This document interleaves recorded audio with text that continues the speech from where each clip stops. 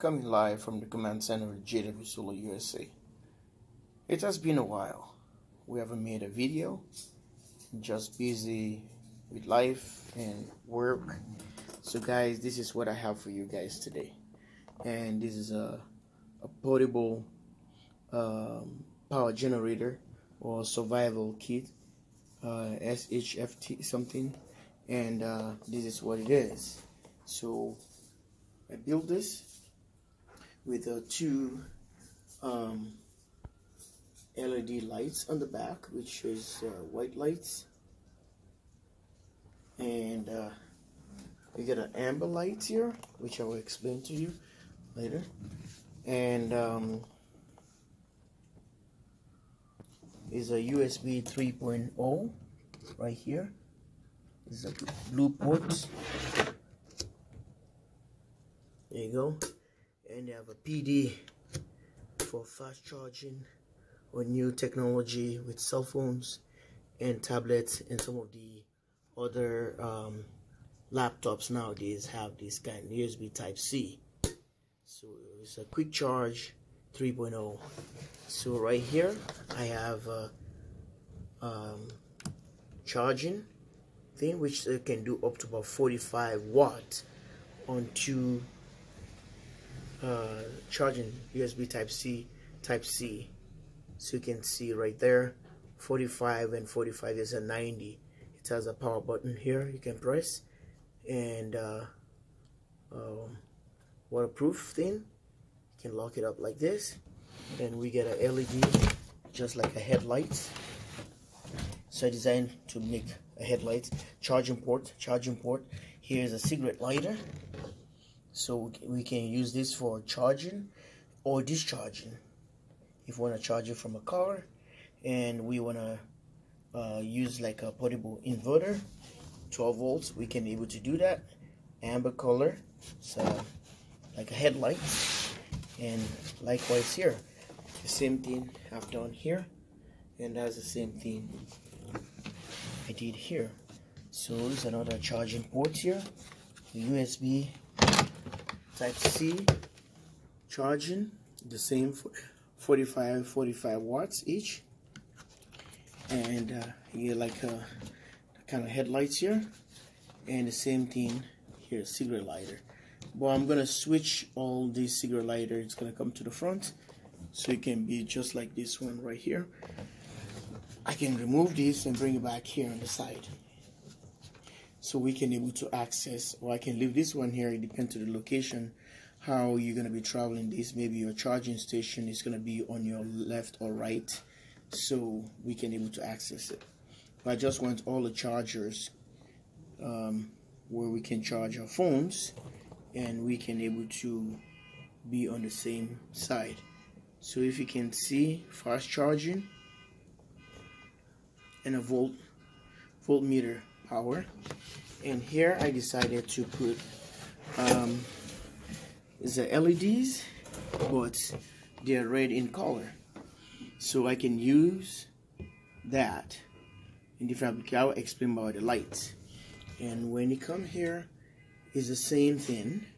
It's another charger right here, but this is different. These are all 12 and 24 volt application. So this one can give you the volt, and this one can with the amps. So USB type 3.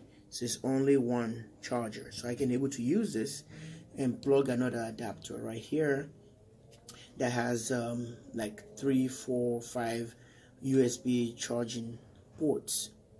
So you put from one, then you can distribute to the rest of the other one extension. So if you look at it, it will tell you specific voltage, and you got DC. Here's a quick charge, the QC 3.0 current. So back here, these are the LEDs I set up for that. For this gonna be like when you have a reverse lights, where you can use them for reading. You want to see more clarity on something, then we can turn these ones on. But I haven't got the switches yet. the switches to turn on and off. So these ones are red lights. You know, if you guys if you remember, if you on the military or you are on law enforcement, you can see the police normally have their stuff like reading license plates at night or something. They don't just turn the bright lights on, they have a red lights inside the cabin. Then they can able to more kind of hibernation or something. They don't even know who that person is inside, but they have the computer and they have red lights inside. We can read the license plate. It's easier to read on kind of light like this ones instead of reading a bright light, because it blind your face, your eyes, and you're trying to adjust your retina, trying to adjust the light on your eyes while you're gonna be on the dark. Turn that dome light off, then later you end up pursuing whatever you're doing your patrols or whatever, or maybe hunting, speed traps and all that stuff. So your eyes is gonna be really hard to adjust itself. So with this kind of lights, it makes it easier. So now we have amber lights here. The amber lights for emergency, in case I carry this system with me and end up being like a breakdown or something. I can able to take this one little box and place it on top of my car and activate these guys here to see like a hazard, you know, cautioning. Or some people normally use a flare, like they can put on the road to indicate there's an accident ahead, or maybe there's something, maybe a wide angle vehicle like a semi breakdown, or maybe someone is working on something or they need attention or help. So I can activate this, but this one purposely, again, when you're out there in the woods or anything, you need amber, because the bright lights, LEDs, attract mosquitoes and all these things. But the amber lights, when you see, when they have when you have like a street lights and you have like a parking lot light, or private companies or more other things, they have these kind of things, because like mayflies, this one deter mayflies and distract them. They don't come through amber lights, which are like yellow, people can call yellow lights, so they don't come close to you. You don't want, when you're camping and you have LED lights, they attract the mosquitoes, attract all these insects that's gonna bite or just disturb you so much that you're not gonna have your own peace. So that's why I have these ones here, and I can only activate these ones if I have to, like maybe looking for something, or maybe trying to install something, or cooking in the woods or whatever, or you need some bright light just to show what it is. And the front ones, you can see the way they coordinate, and it's just like a headlights. You can see the eyes right here, like eyes. So this is how, like a car, like this is the driving lights, and here is the back lights, or the park lights or brake lights. So that's what it is. I have the red ones, but I just want to stay with these colors.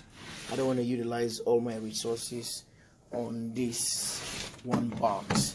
So I have a lot. I gotta show you. I have more of these I gotta build, but I haven't got to put the battery yet. So these are all the wiring in there. I haven't done that yet. I haven't put all the switches or breakers, you call them, or fuses. But this is what it is. I'm giving you what I've done here. So this is just like a little tote I have, but here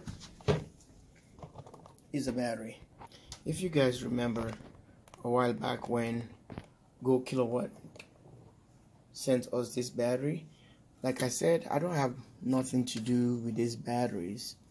You see, if I have 4 of them or 2 of them, it's more to take advantage of was one battery. So I don't operate mostly on 12-volt system unless I build something like this. So we decided to use this. Is it has the manual here, built-in BMS, and that's the model number. and LiFeP04 batteries, and I think it's a 1280, yeah, 1280, 1280 watt hours. It's a 100 amp battery in there. So this is gonna be inside this box right here, right? It's gonna be right in the box. So we're gonna set it up this way, and you will see how we're gonna utilize this system efficiently. And if you like what I'm doing right here, feel free to like, share, and subscribe to the channel right here at the command center in Minnesota.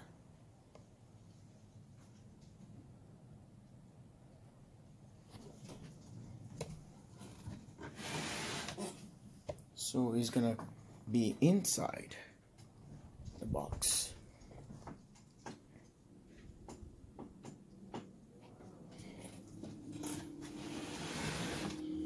Let's spin it around. I already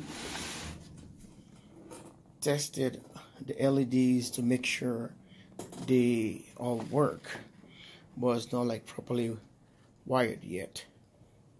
So stay tuned for that and see what we're gonna bring you live from this channel. Bye for now.